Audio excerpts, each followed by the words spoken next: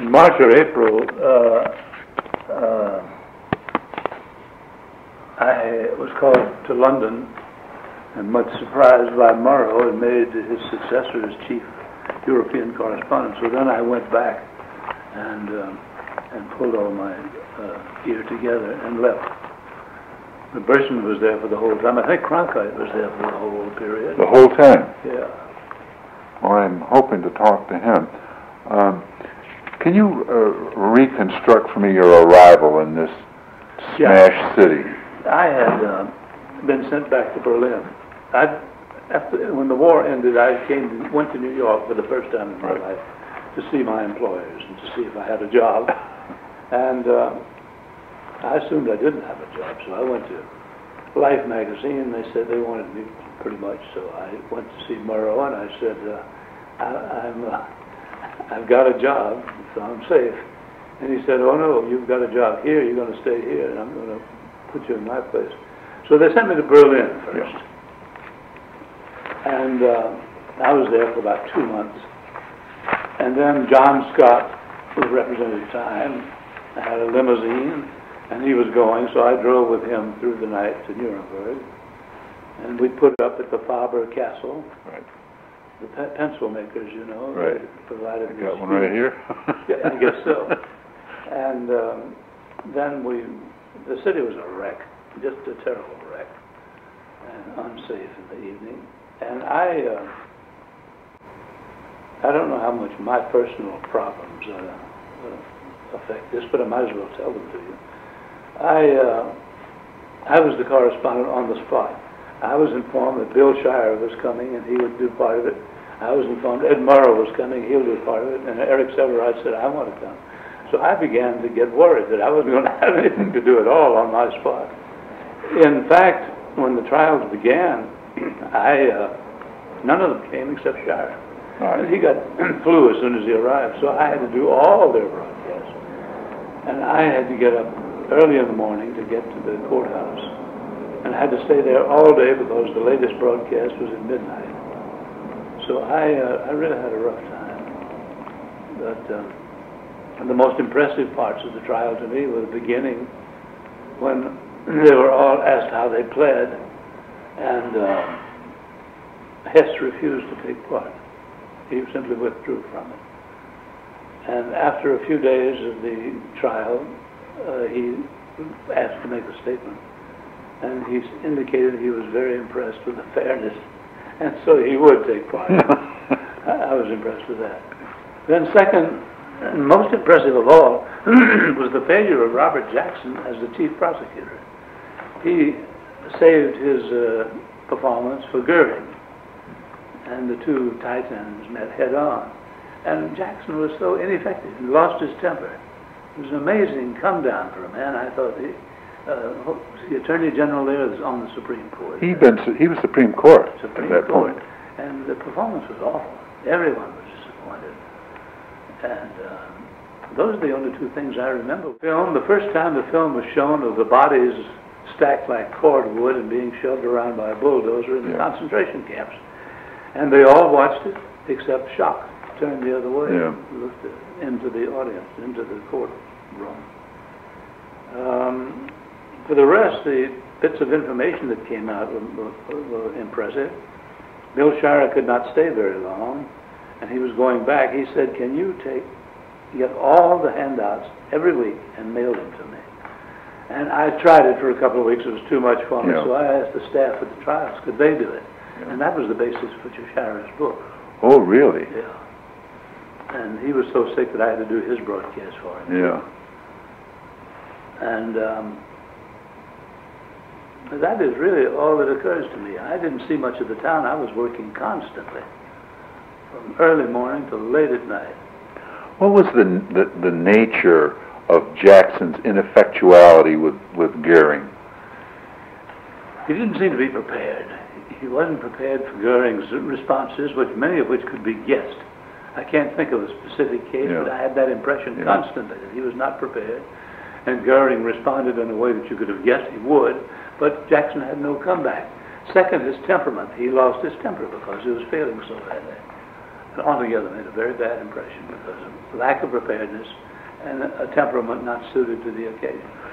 As a keen observer, are you able to read in the faces of the judges any reaction or disappointment in the progress that Jackson's making, as he's supposed to be destroying the chief defendant there?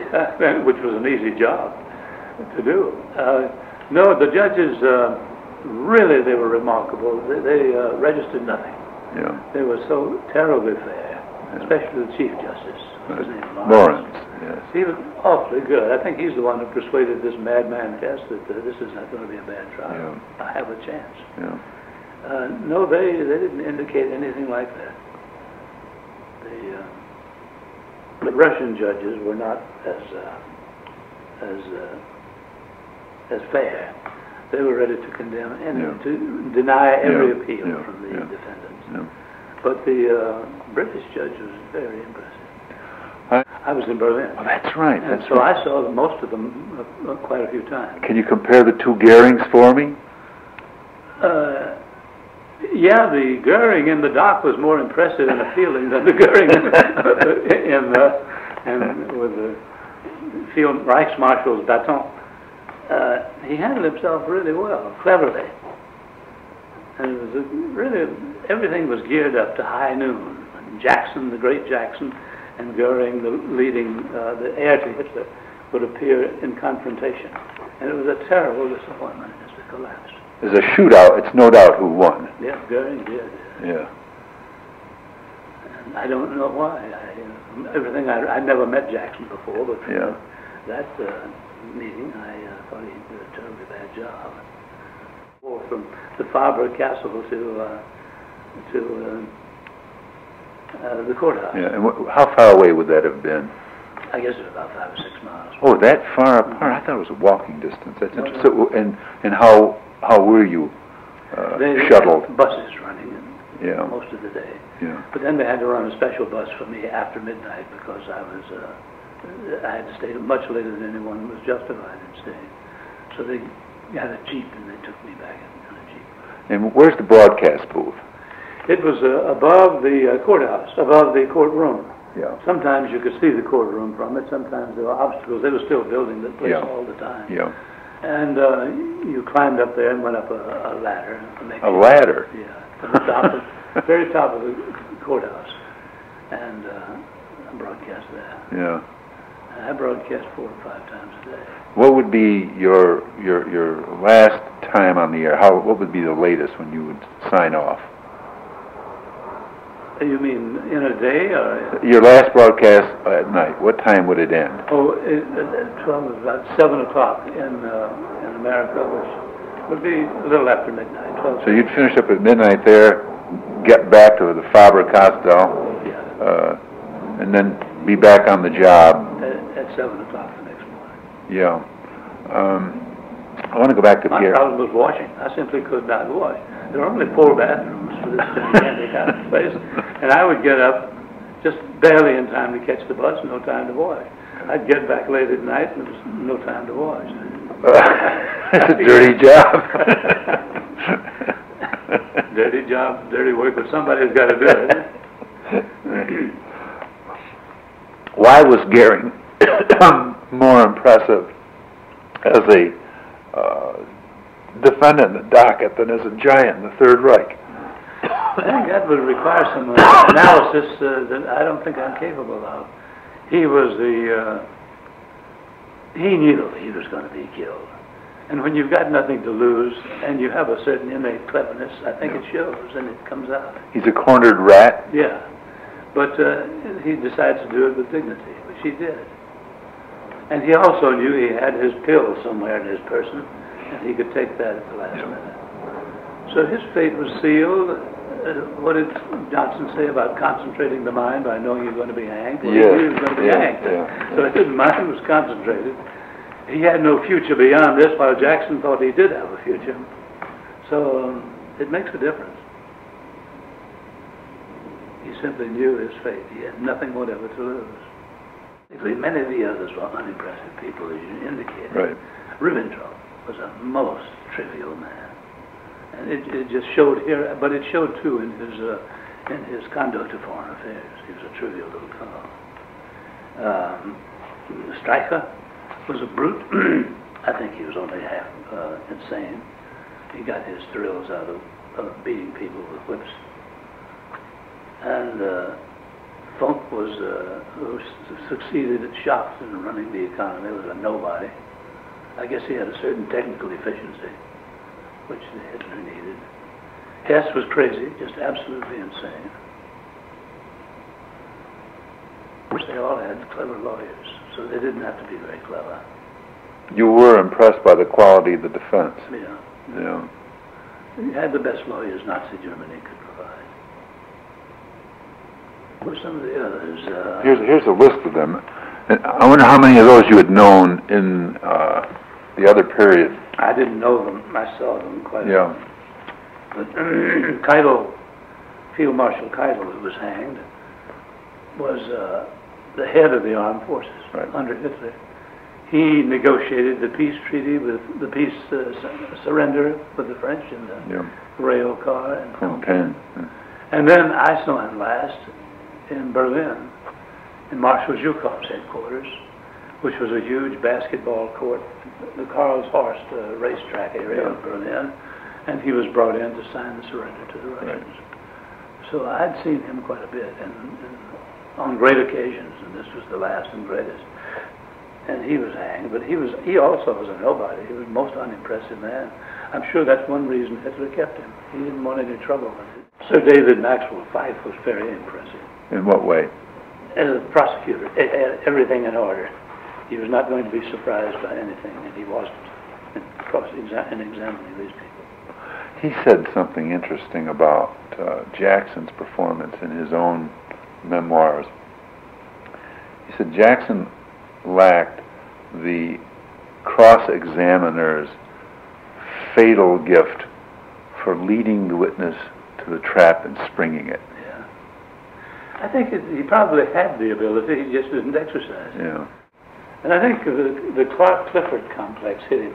You know, you get to be so esteemed and so incorruptible that you're easily corrupted. You really think Abe Fortas decided, well, I am so above that I can afford to keep this check for a while and no one will know it or will care about it. Yeah. Bill Rogers was here. He said he came to Washington to try the 5%ers and stayed on to try to investigate all the people who committed crimes. He said they're all perfect people. Yeah. And they're so perfect that they don't feel that they can be reproached. Sherman Adams was that way, Fortas was that way, and Clark Clifford was proving to be that way. Well, I think Jackson had a little of that, in that he was such an esteemed citizen in America that he didn't really have to prepare as hard as the others did. He was naturally smart. It turned out you've got to prepare. And you've got to love detail. You can't generalize and just say you're an evil person. You've got to prove it. He was not prepared to do it. Hardly Shawcross made a good impression, but not outstanding. Judge Lawrence was absolutely the most impressive person there. Do you think this is fair? Somebody described him in appearance and manner the other day as Rumpole. He didn't explode. Rumpole explodes often. Drinks more. Yeah, well, I don't know. I don't know Lawrence's habits, but he didn't explode. He was always calm. Yeah. And his judgment always seemed fair. Very impressive man. Burkitt, too, was impressive, but not so much as his fellow. I did a television program with Burkitt for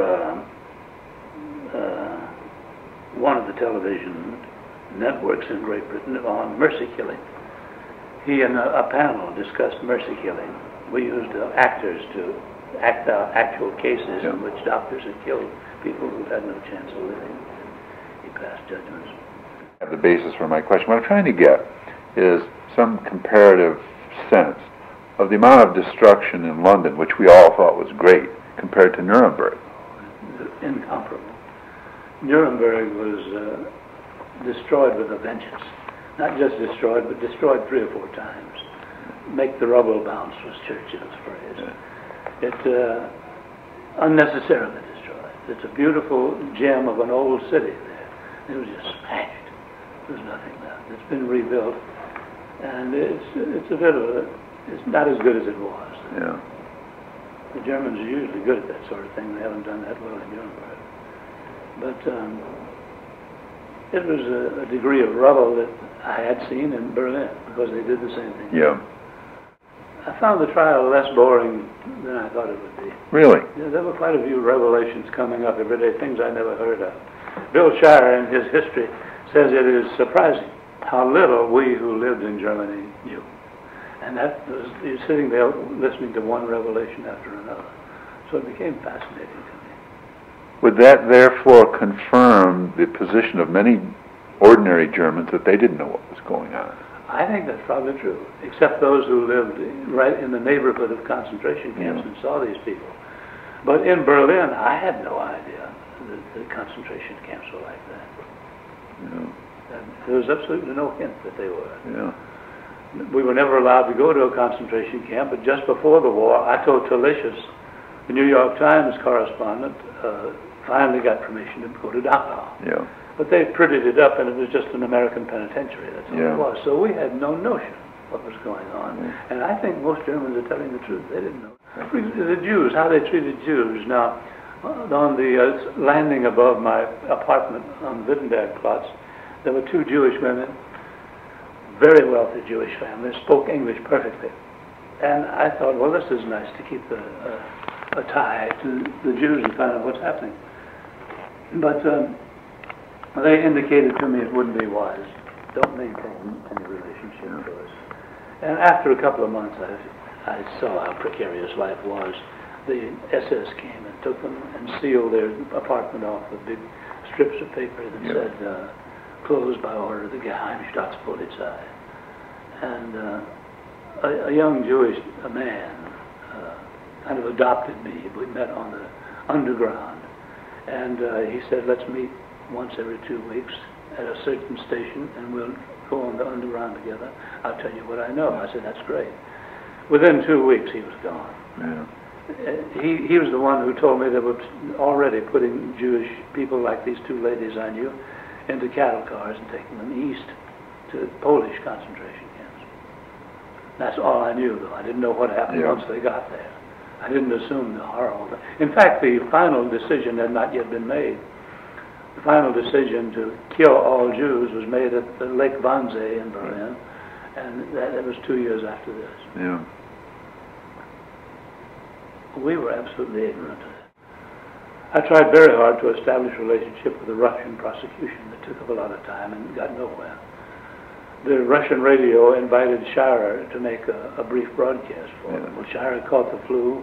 He said, will you do it for me? So I said, gladly. I did it and tried to establish a relationship. But they were impossible. Given this intense producing deadline pressure, I don't suppose you had a hell of a lot of time at that point to consider the propriety of these trials, the nature of the justice that's being practiced there? Well, I did, and I found it easy to reconcile it to myself.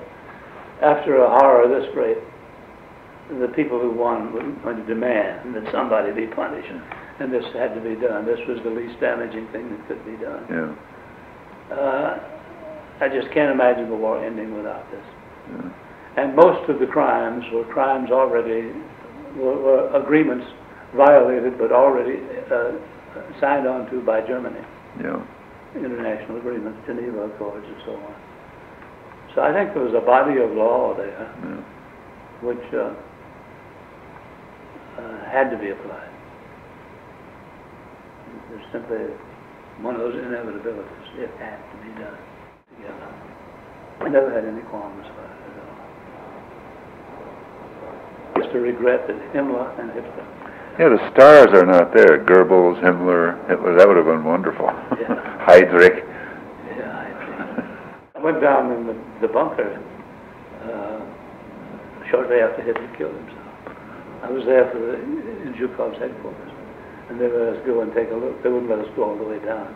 Yeah. Well, we saw the charred spots where the bodies had been out there.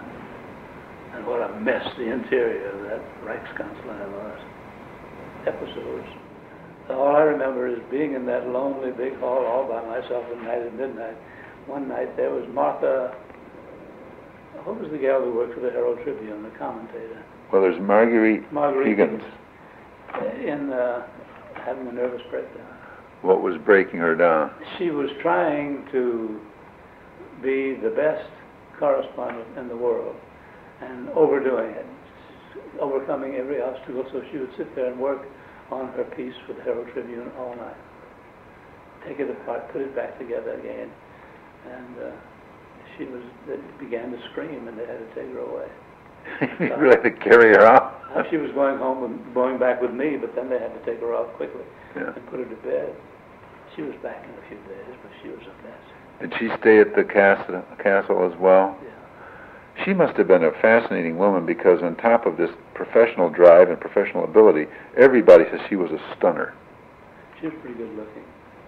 But she got to be so tense, it was awful to be around. You know, Homer Bigger heard she had a child, and he said, "Oh, I wonder who the mother was." That's a great line. Too much. Overcompensating too much. Yeah. Awful to be around. I had a friend who was one of the prosecutors I'd been to school with, and we met. And I complained to him that the American prosecutors were not spectacular enough. They really had to make an impression, because this is a drama as much as a trial. And he went out, I forget his name, he went out and did his bit of prosecution, and he was so over-sensational. He put on an act, almost a dance at that prosecuting stand, trying to please me. It was a real, I think now it was probably a false issue, but we wanted more drama. We wanted evil shown up better for what it was. There was one gal, a French girl, who had been taken off to Ravensbrück concentration camp, and she was brought in to testify against Goering. She had seen documents at the camp which involved Goering's name. And hate was in her eyes, smoldering as I've never seen it smolder. And she had to go out past Goering. And she almost attacked him. She was just about to do so, and two guards moved in front of her. It was going to be quite something to see. I think that just with adrenaline, she would have defeated Goering. Physical magic, she was just a very slim little girl. I sat often with Biddle's brother, who was an artist, and he was making an artistic record of the proceedings. He would not talk about his brother at all on the bench. What was he doing? Pencil sketches, charcoal, or what? And then he would fill them out later at the Faber Castle. He was doing it as a journalist. That's right. Strictly as a journalist. Yeah. What was his first name? And if I know, I'm sure I can find it. His unwillingness to discuss his brother, was that because of the nature of his brother's role, or personal? Strictly to know the nature of his brother's role. Yeah. He didn't want to be the source of any kind of information about his brother. He didn't want to be pumped. No, about his brother. Was he a younger brother than Francis? I couldn't tell you. They were approximately the same age. Yeah. I have a question. Every reporter is very concerned when he's on a story of how it's being played back home, how much attention. What sense of attention to the Nuremberg stories did you get? Tremendous attention. As I say, I was on the air every bloody day, several times. Yeah. And it never stopped. And they told me from New York that they appreciated it very much. If you want anything good, they said, schedule Smith in Nuremberg. And every program was decorated with one of these short things. They appreciated it very much. Interest did not lag. It was a new revelation every day, and you could tell the context of it and create quite a good story. And this was Murrow in his administrative stage when you're... Oh yeah, actually this was Alan Jackson, who was one of the men who had a program, and told me that all the others were trying to get